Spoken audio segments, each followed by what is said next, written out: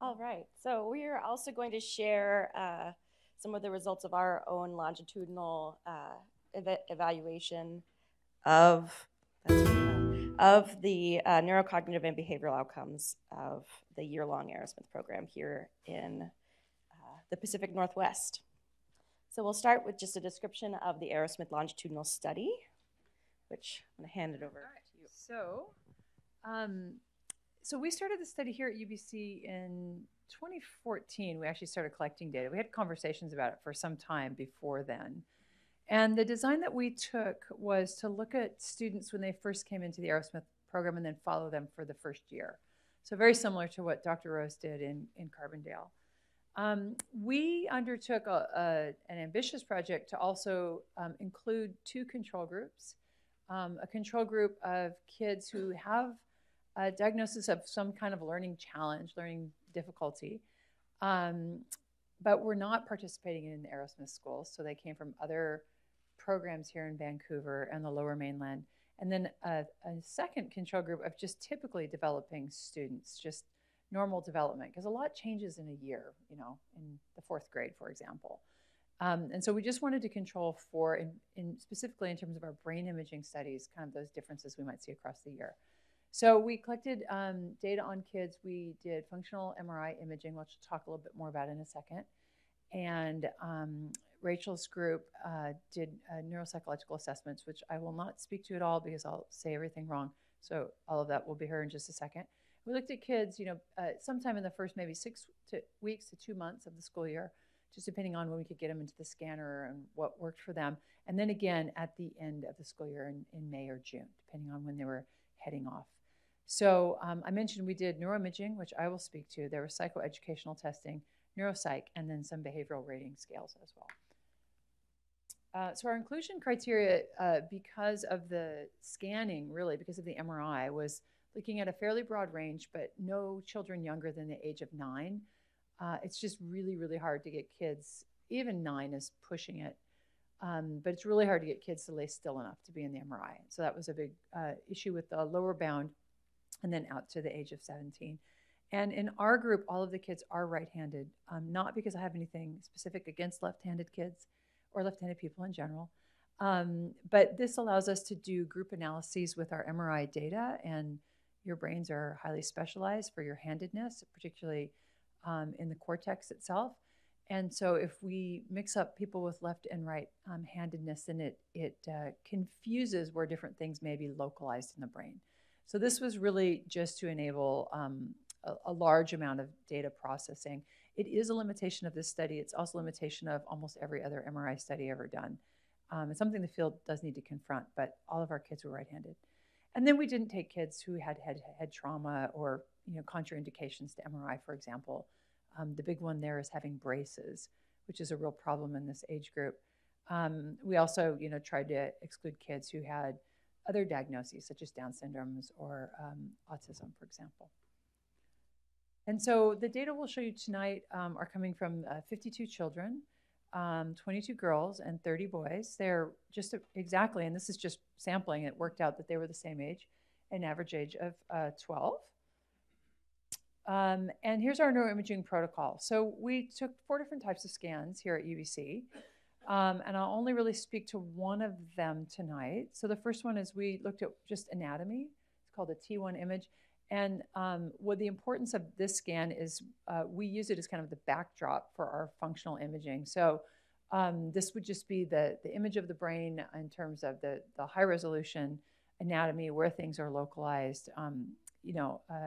This is something we use in other studies to look at lesions, things like that.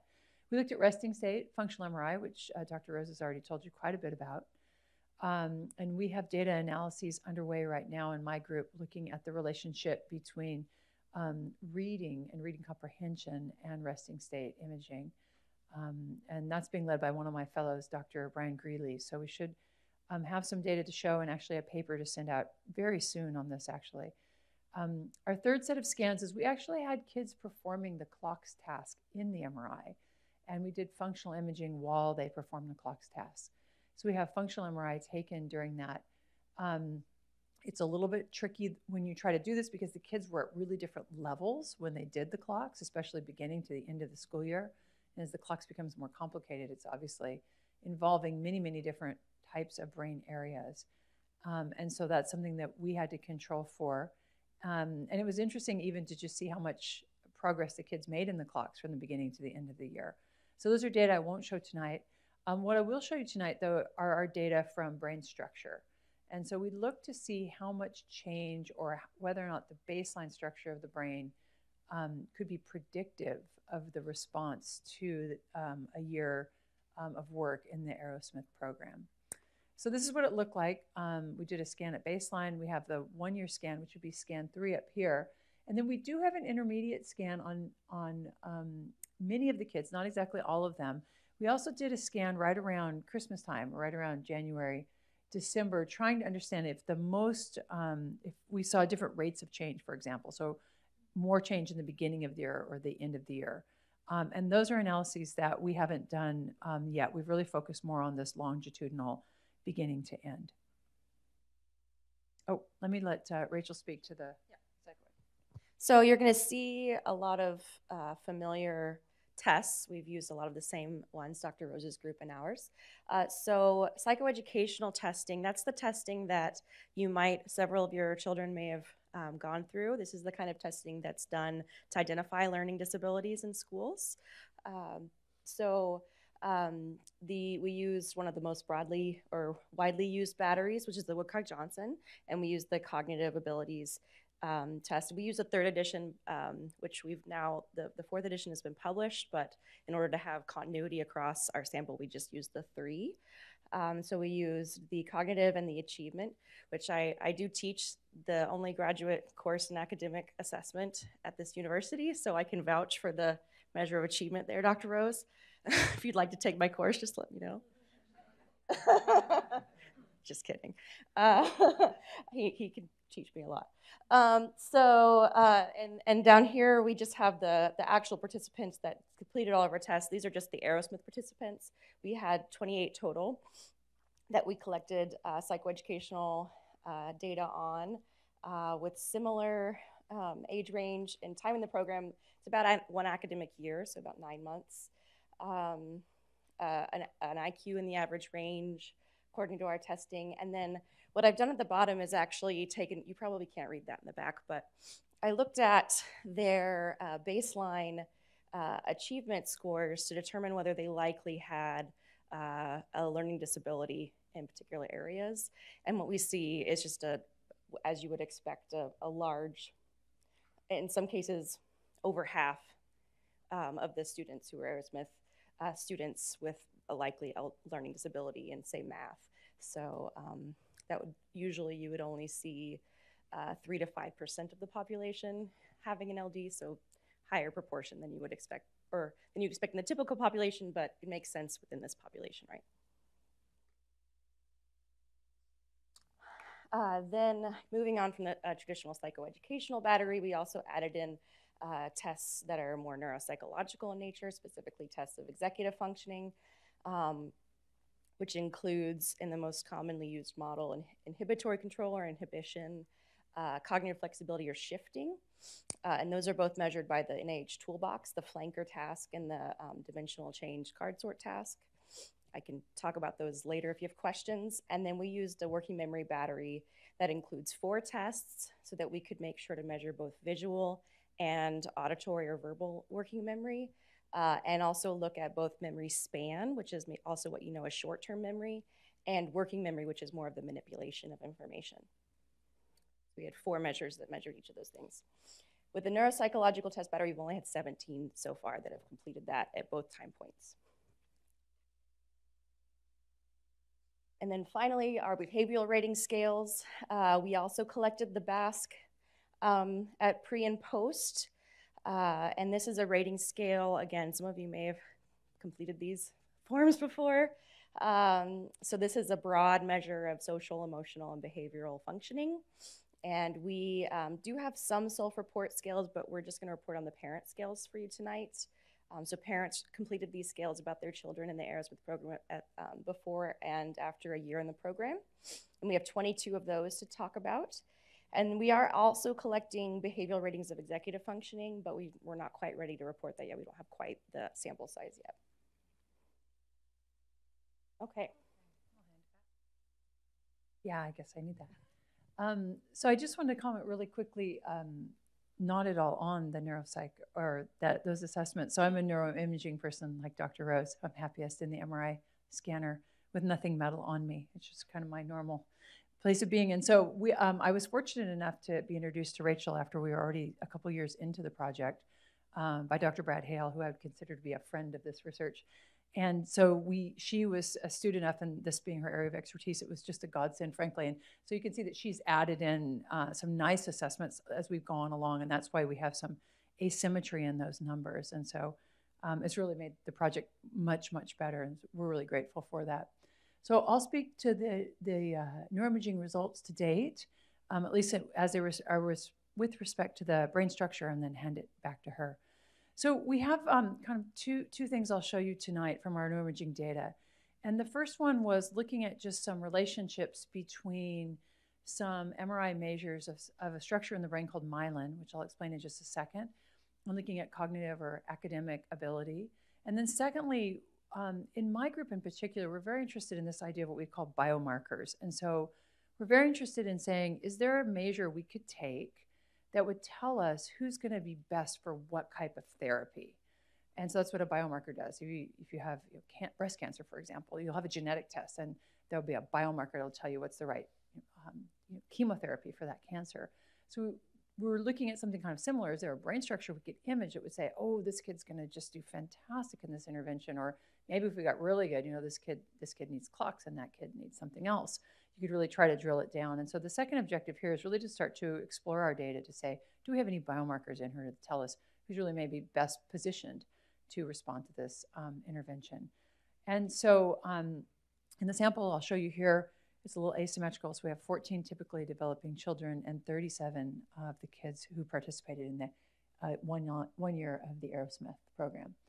And so in this measure, we're really interested in the structure that's called myelin. And so this is a feature in all of our brains. And what myelin is it is actually a fat that wraps our axons. So you have these brain cells in your brain that are called neurons. They have long projections that allow signals to be conducted from place to place in the brain.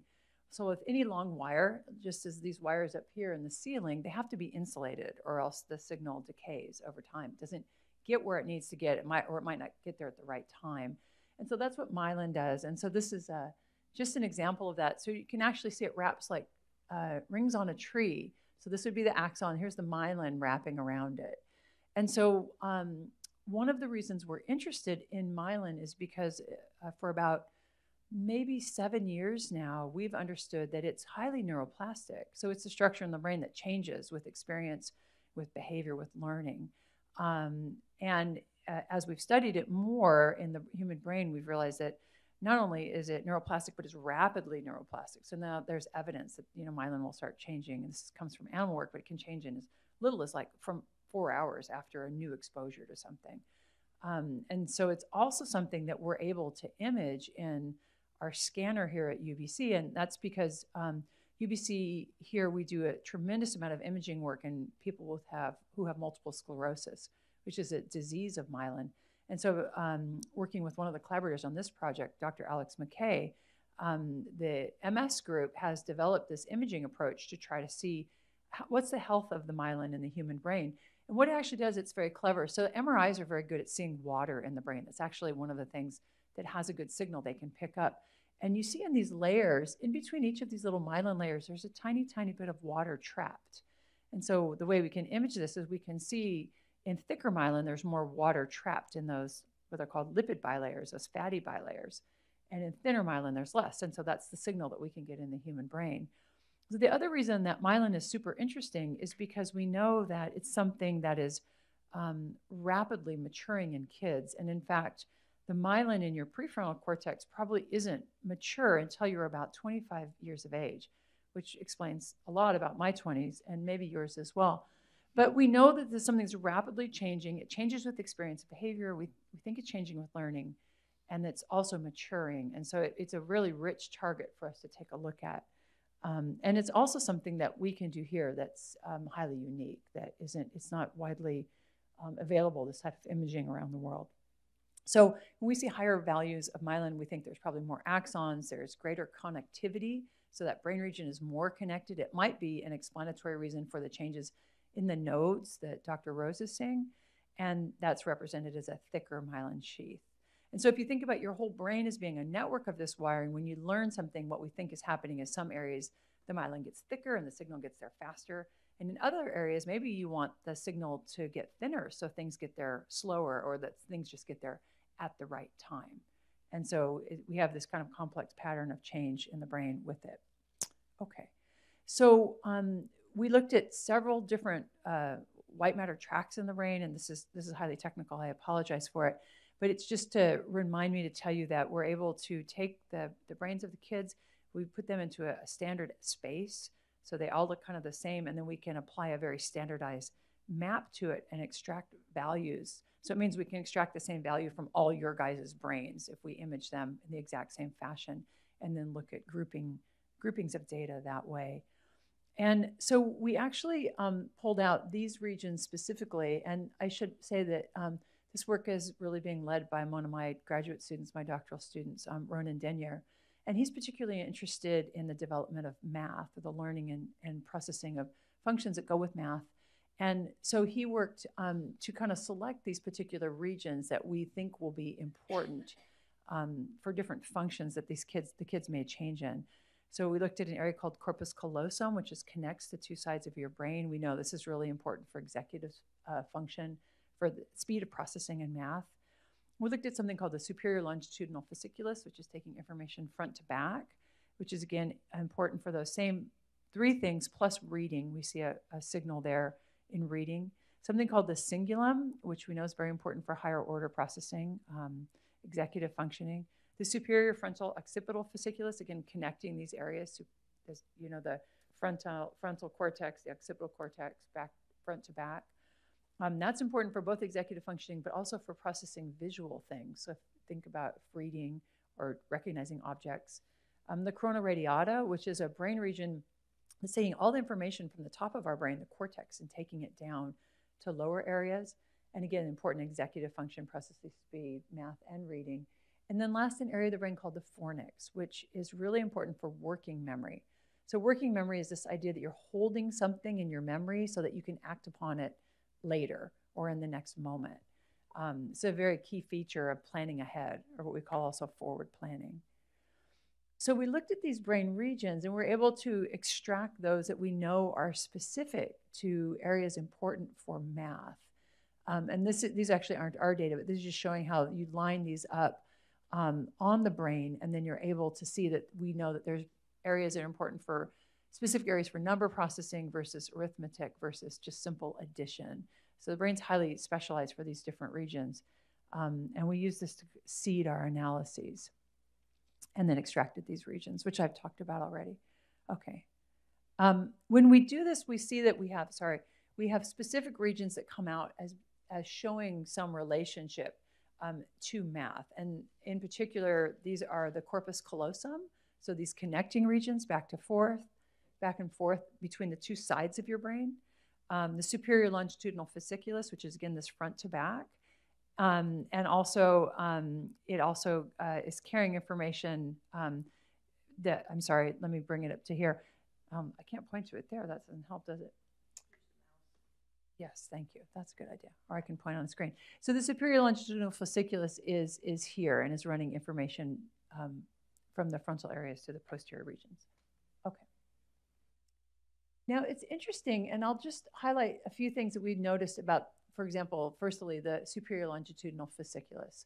So the first thing to kind of notice, and maybe I'll use this so you can look at their side. This is now a slide showing the relationship between the math score, the W score for math, and the Woodcock-Johnson. Refer all questions about that score to Rachel. And this is myelin water fraction. I can answer these questions. So in this instance, if I move to the side, if I move across, which would be to your right, More higher on the scale says that there's more myelin, and going up says we're better at math. Okay, this is just a math score. So we lump all the groups together. We put in the kids from the Arrowsmith program and the kids who are typically developing. There's actually no relationship between myelin and math. So we then pull those groups apart. These are what we call our typically developing kids. They don't have any diagnosis of LD. And here now we see a nice strong relationship. So this is telling us that kids with more myelin are better at math in general. You have these couple kids over here who are really good at math. They don't necessarily have the most myelin, which is an interesting finding. So there may be a ceiling effect, but in general, we see this trend. This is the trend line going up. So more myelin, better math, or better at math, more myelin. We don't know which direction. But I'd highlight to you then that it's really interesting to us that we don't see that same relationship in the kids who are now, this is at enrollment, so who are going into the Arrowsmith program. And in particular, you'll see kids that we find really interesting. So if we look, for example, let's just pick someone out here. Look for someone who has, myelin of about a 0.65, and you come over here. This kid, these two kids here, have the same amount of myelin as this kid. But look at the difference in their math ability. It's huge. And so there's something about the myelin in this particular area that tells us about math in the typically developing kids, but not in the LD group, not in the kids who are going into the Arrowsmith program. So, we would interpret like a data point like this as it's telling us that this kid or these children, they have the machinery that they need to be able to be to perform math, but for whatever reason, they're not able to operate that machinery or to use it to their advantage. So it's a very interesting finding, but it does suggest that there's potential. So you wonder about tracking a kid like this and looking at them, now at the end of the year and saying, okay, they had that machinery. What happened as they practiced for a year? So that's a little bit of what we have done next. And that's saying, okay, if we looked at that baseline score and we said, well, that kid had that machinery for math, do we see them improve over time? And so here now we're looking at changes in the WJ scores as they relate to math at baseline. And what we did here actually with Rachel, we just wanted to somehow subdivide the group. And so what we did is we just said, this is the average amount of change. And now we're just going to look at kids who are above average or made more change versus kids who made less change across the year. So they're just kind of split down the middle. Oops. No, I guess you can't push that. Sorry, I'm a mouse pusher. That's my normal MO. Okay. Now, when we do that dividing and we look just at kids who make more or less change across the year, and that's what you see here. So in each of these plots, like this is what we call the genu, or that kind of the bend of the corpus callosum, which is that connector between the brain regions, brain sides. We see greater responders and kids who responded made less response. And across each of these brain regions, there's 9 of them here. What we see is that the children who make the greater response are the children who entered the program with more myelin to start. So they're those kids that they had the machinery and they just weren't able to use it for whatever reason. So these data suggest strongly that if you're going to see the most amount of change in a child who comes in with already some myelin capacity, at least in these different regions. And these are the ones we've talked about, the longitudinal fasciculus and the corpus callosum. And we see, and by the way, should back up. This isn't math. I forgot to say that. This is now looking at a working memory score from the testing that Rachel did. So this is now extending beyond the math and looking into other things. And the other test score that we saw this same pattern with was testing of vigilance. So we see more myelin and then these greater responses. And these are all significant responses statistically. So it suggests to us that there may be something important about baseline kind of brain structure when you're starting off, that maybe there's, I don't know, some minimal criteria for being able to immediately take advantage over just the first year of the program. But that's something that we just don't have the data to make that kind of conclusion yet. But it does show us that it does matter what that initial structure looks like before the kids actually undergo the first year of the program. So I'm going to stop there. I'll let Rachel tell you more about the cognitive, academic, et cetera, et cetera. Cool. You go. All right. So now I have a series of of results about all of our behavioral measures at baseline compared to after 1 year of the program. So first I'll start with the cognitive. So again, like I mentioned before, this is measured by the Woodcock-Johnson cognitive, the 3. And the skills assessed are very broad, just like the targets of the Arrowsmith program are very broad. We haven't started analyzing our data by specific program or specific skills that are targeted for each student. We just looked at whether this broad swath, just like Dr. Rose talked about, of cognitive skills, whether any of them improved in the whole Arrowsmith sample. So vigilance is actually another word for attention, just in case that wasn't a term you were familiar with. So we looked at how well they learned something brand new that we taught them, how well they remembered that after a delay, their processing speed, how quick, as Dr. Rose already defined. Verbal fluency is just how quickly you can pull words out of your vocabulary. Attention or vigilance, like I said, auditory processing, which are specifically your processing of speech sounds, inductive reasoning or logic problem solving, and then short-term memory and working memory, which I defined earlier.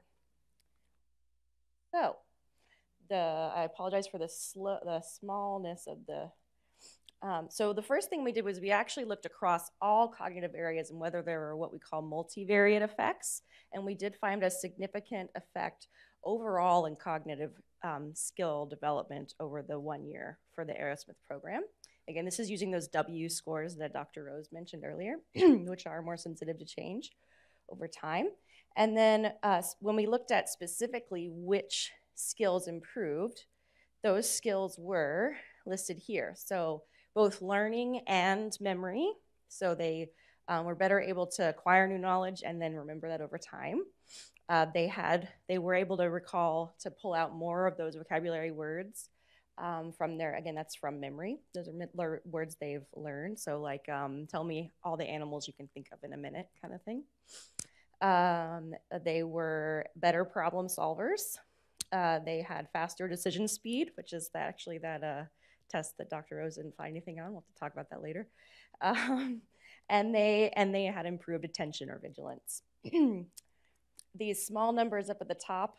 So you've got the sort of aqua as your baseline, and your blue bar is your post-test. And the little numbers at the top, if you can see, those are effect sizes, and our effect sizes are sort of small to moderate, if you're familiar with that terminology. All right, so then on to our achievement results. So again, this was using the Woodcock-Johnson achievement battery, the 3rd edition. And we looked at skills in reading, writing, and math. We only looked at spelling and writing. And the way that Woodcock-Johnson or most academic achievement batteries break up skills, we talk about the more basic or fundamental skill. And so in writing, that would be spelling. And in reading, that's just do you know how to read single words? And then in math, that's your actual computation ability. Then we talk about fluency, which is your speeded and automatic ability to use the skill. So in reading, that's how quickly can you read simple sentences. In math, that's how quickly can you recall those math facts. And then we talk about the application, which is the highest level of the academic skill. So in reading, that's reading comprehension. And in math, that would be the word problem solving.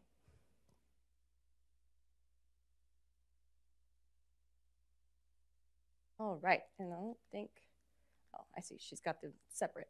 So this is just to show you visually what it looks like. So as you can see, everything, again, aqua is baseline and the blue is the post-test. So everything did improve, though some more than others. And we did see, again, a significant multivariate effect here. So across all academic measures, we saw improvement in the Arrowsmith kids relative to their baseline. And this is showing you the actual statistics. And so what's significant are the 3 that are colored in shades of gray. So we saw improvement in both reading and math fluency, so speeded automatic reading and math. And then we also saw improvement in computation or calculation. All right, on to some of the neuropsychological battery.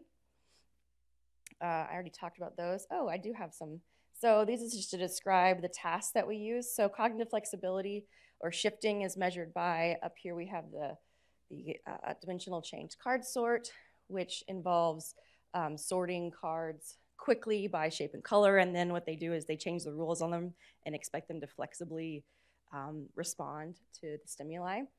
So they're sorting by shape, and then all of a sudden they say, now sort by color. And they see how quickly they can adjust and do that and how accurately.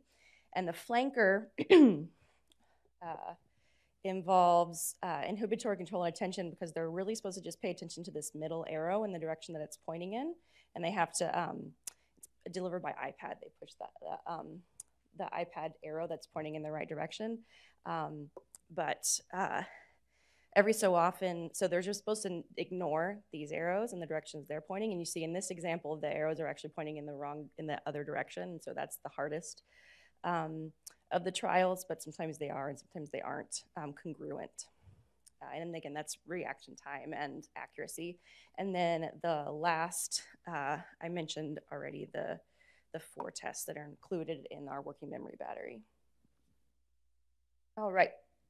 And so so here you have it just broken down by the constructs that are being measured. And you can see that sort of similarly to the Toronto group, we didn't really see a lot of change on the toolbox measures, which are these iPad measures of inhibition and cognitive flexibility.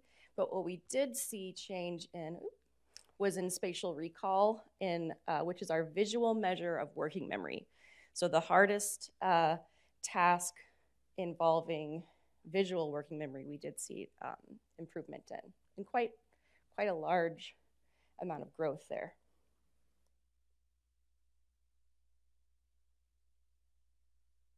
And last but not least, our social and emotional results.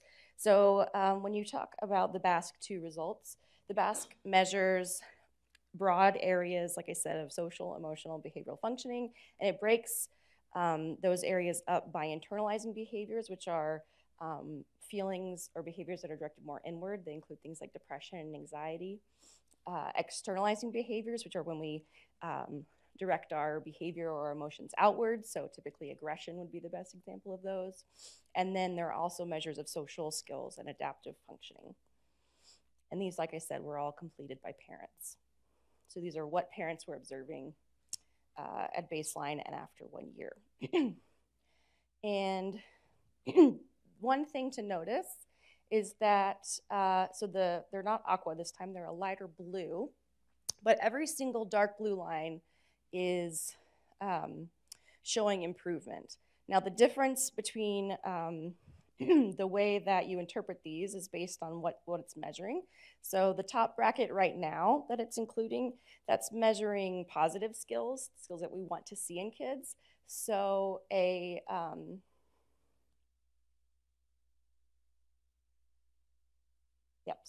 it's actually backwards. The dark blue line is baseline now, and the light blue line is post-test.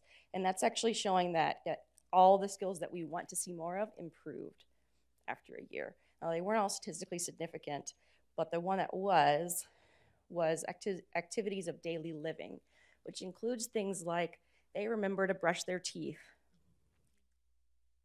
They can shower on their own. They they pack their own bag in the morning. Things we really care about as parents, right? And we'd love to see improvement in. So maybe that's an interesting functional outcome. It's pretty encouraging. And then this bottom bracket are the skills that we want, or not the skills, the behaviors that we want to see less of. So they're what we call the clinical scales. So things like attention problems, withdrawal, depression symptoms, anxiety. We hopefully want to see less of those, right? And what you see is that for every single one of those, the data's heading in the right direction. It's lower. The only one that was statistically significant was attention problems. But if you remember, our data also showed that vigilance improved or attention improved. So we're seeing I would say this is a more daily evidence of some improvement in attention, as opposed to the performance-based sort of not like real life task that we'd measured with attention. I don't know, Dr. Rose, if you want me to speak to why our data looks different. This is not actually a comparison to typically developing peers, but from a normative perspective, these are not really problematic. Our population doesn't necessarily, their parents aren't rating them as having problems. So I would say our samples actually aren't different. It's just that we saw improvements over time.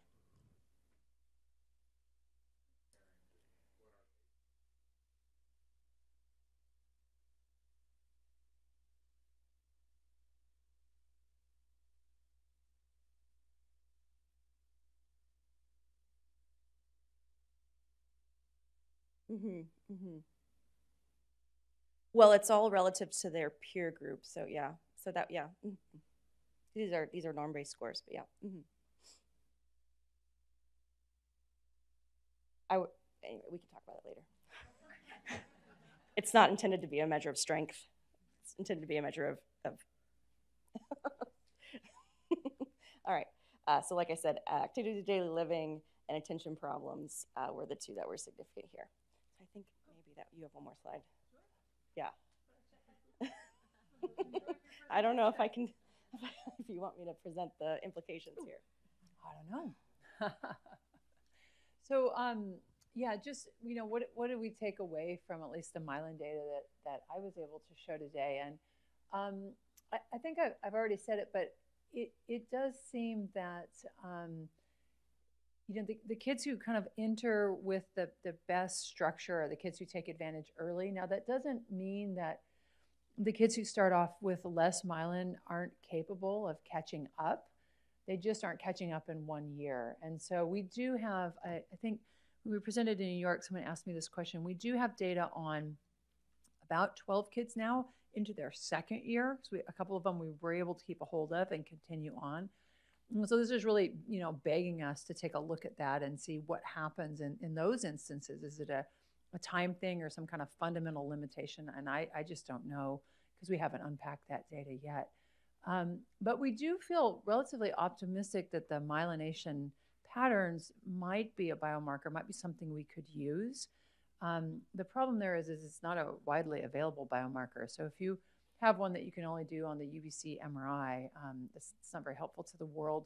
And so what we need to do then is find ways that we could perhaps test it behaviorally and give us a good surrogate of indicator of what we might expect going forward. And so that's where, we'll continue to work together, Rachel and I, to try to unpack these relationships and see how the brain and behavior might be tracking together. Yep. And then, so we do need to be cautious with the way that we interpret the behavioral data because we don't have a control group sample that includes longitudinal data. We can't actually compare the growth that we did see significant in the Arrowsmith group. We can't compare that to what we would see in a typically developing group or what we would see in a group of kids who say are receiving special education services in a public school. So really that's the next step for us to really say what we're seeing are effects of the Arrowsmith program here and not just say development. And also if we wanted to say that it's sort of above and beyond what you might see in any other kind of treatment as usual group. But we are excited by these results. And if you're familiar with the term transfer, and if not, I'll define that really quickly. So whenever we talk about intervention, cognitive intervention, we look at whether the intervention itself improves skills that are very similar to the ones that are being worked on. So for example, the tasks, all these tasks that we gave in our neuropsychological and psychoeducational batteries are considered tasks, measures of near transfer. So not exactly, we didn't measure them doing the clocks task, though they do have that data. We looked at something that might be a little bit similar to the clocks task and looked at whether we saw improvement on that. And we did. We also saw improvement in the parent ratings of attention, say. So this could be evidence of what we call near transfer, which is very good. The other exciting piece is that we may also have evidence of far transfer, which is rare in cognitive intervention research. We do need more evidence to say that definitively.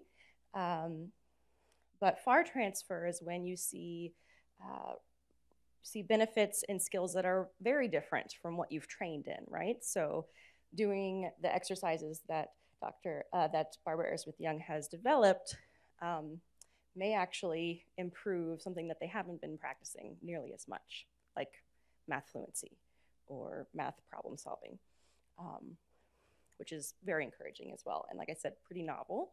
Again, we can't say for sure this is far transfer, but it just may be. And I think this is particularly encouraging because this is a quarter of the Arrowsmith program. So the typical Arrowsmith student is not just doing 1 year of this program. So to see these kinds of improvements after 1 year is very promising for future studies.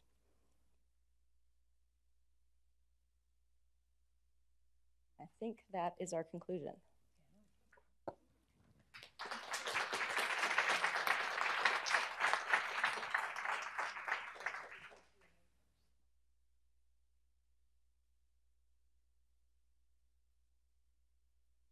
So thank you so much for the three of you. I think Greg Rose is going to come up and join as well. And we're going to take questions from the audience at this point. We'll pass the mic back and forth. Yes, Mark.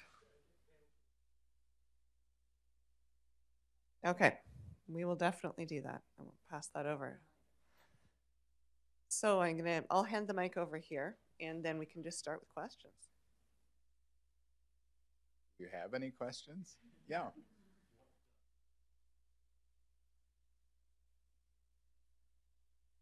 So the question was, what contributes to the growth of myelin? So we can all go out and do it, right? It's really cool. So we've done a lot of work on this in my lab, and there's some really neat animal models. Learning is the biggest one so far. And so there's an elegant study showing, it's so clever. I wish I'd thought of this, but they have rats running on a treadmill. And some of the rats have to learn to run a pattern. So if you imagine it's actually a running wheel. You imagine there's rungs missing from it in a pattern. So they have to not put their foot there or they'll through it. And so this was some of the early evidence for myelin and myelin plasticity. And it showed that the rats who just run, they stay about the same. But the rats who run and actually learn, that they show this big spike in myelin. And we've followed up on that work in my lab and shown in young healthy people and in individuals with stroke. And now we think we have these relationships in children as well, that the acquisition of a novel skill or a novel fact, so any type of learning seems to facilitate the development of myelin. And then of course development is the other thing. So we do see that myelin is developing and becoming more elaborated in the prefrontal cortex up to about age 25 is when it seems to finally achieve maturity and become stable. So that's the other piece. But some other evidence for myelin is that the number one thing that is the best predictor of how much myelin you have in your brain is the years of education. Years of education. Makes me feel good about being in school till I was 36.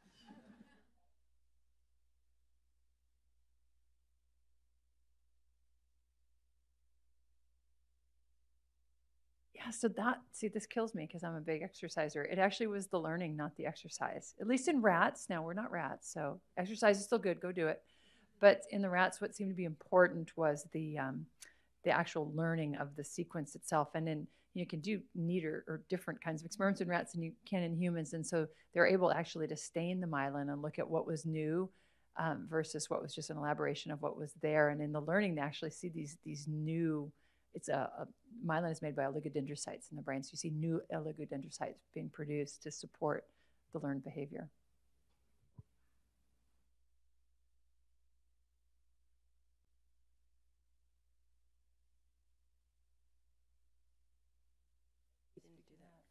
We actually haven't done those analyses yet, partly because we need a bigger sample, to be honest. It requires your stats to really look at age start to require more numbers. How does it relate to myelin? Yeah. So again, we have played a little bit in the healthy controls with just looking at the relationship between age and myelination. And in a different talk, I have these myelination development curves that we generated. And you do see elaboration of more myelin with more age. However, the brain region that The brain region that's really slow is the prefrontal, and then other brain regions are already fairly mature, even in like the 10, 12, 14-year-old. So it really depends on where we're looking. So we talk about any of the executive functions, the prefrontal cortex, age is really mattering. But when we talk about some of the other things like posterior parietal lobe and the area that, for example, was relating to vigilance, not as important. They seem to be more mature or maturing at an earlier rate.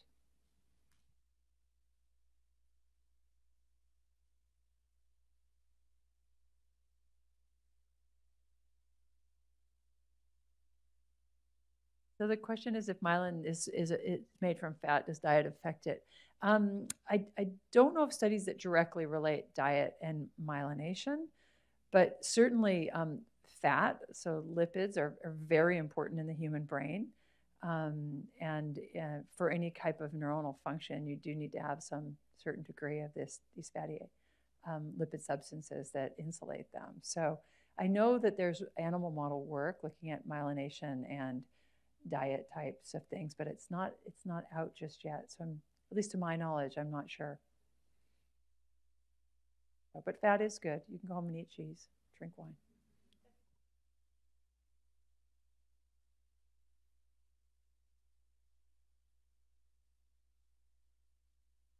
We looked at that. So the question is, do we see global changes, just more myelin pre and post? And we do, but we're not sure if it's a development and aging effect or if it's an effect of the intervention.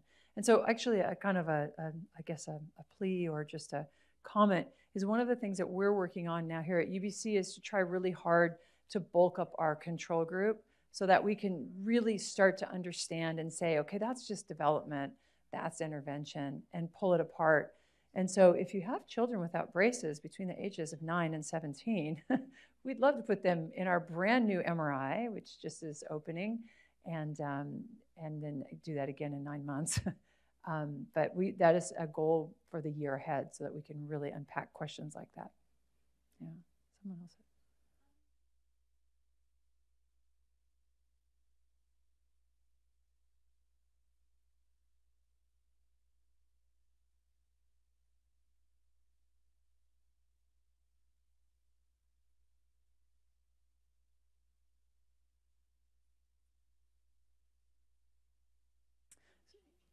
Yeah, so the question is, what's the long-term plan, and could we bring kids back in 5 or 10 years to understand kind of how they've translated these changes into their lives, really? We don't have a specific plan at the moment, not because we wouldn't like to ask that question, but because we don't have funding to pursue it at this time.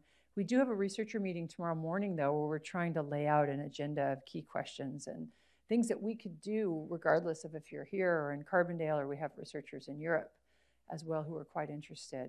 And so we're trying to kind of identify how we could follow kids forward. And this is just me, and I haven't even said this out loud to my colleagues yet. So preview of coming attractions. When I think about these things, I always think about, okay, what's like the Chevy model of research? Like it would be cheap and we could get it done. And then what's our, Bentley model if we could, convince Mark Zuckerberg this is a good idea and he could sling some of that money this way. And so that would be the idea, would be to think, okay, we could definitely collect this. It wouldn't cost much. This would cost a little. And then if we get really lucky, we could bring them all back in 5 and 10 years. So I don't know. That's at least the way I'm envisioning it. But Greg and Rachel may have other ideas. Well, again, it's sort of like, well, what are the odds of being able to hang on to the subject group long enough to take a look at whatever measures we decide? And I think that, at least to my mind, is an ultimate goal. What I am most interested in, though, at this point is deciding, how can we get the most for the least? So for me, and Rachel and I are going to have good conversations, I think, about the relative merits of the Woodcock-Johnson achievement test versus, for example, report cards, or, like what kinds of jobs do these kids end up having? Something that actually is monitored quite carefully at the Brem School. So, these are things that don't necessarily cost a lot of money. They cost bird dogging, having a person who stays in touch with the students that we've assessed initially. And, I think, we're all right now just trying to figure out, if we hadn't seen any changes in anything, there really wouldn't be a need to go further. But now we're seeing these changes, and we have our different ideas about, well, what's more important and what's less important, and what do we think is, is really pivotal, and what's going to predict responsivity and stuff. Well, now is is the time.